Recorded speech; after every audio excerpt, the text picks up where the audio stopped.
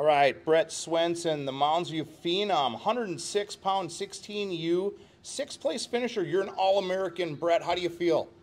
Feel good. Got to my attacks, got to my slide bys, and had a good tournament.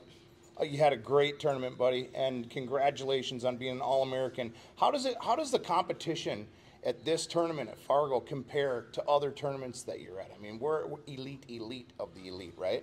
Yeah, Fargo, it's like all like the tournaments, like your top like first place guys, just a bunch of those kids in like every match. It's a lot of good competition. Yeah, for sure. Hey, any key lessons that you learned from this tournament specifically that you're going to take with you now onto your wrestling career in years to come?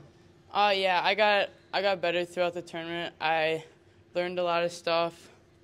I learned more about my positioning and stuff. So yeah, awesome. It's a good experience. Hey, great tournament. Congratulations. You're an All-American. Nobody's ever taken that away. Congratulations, Brett. Thank you. All right.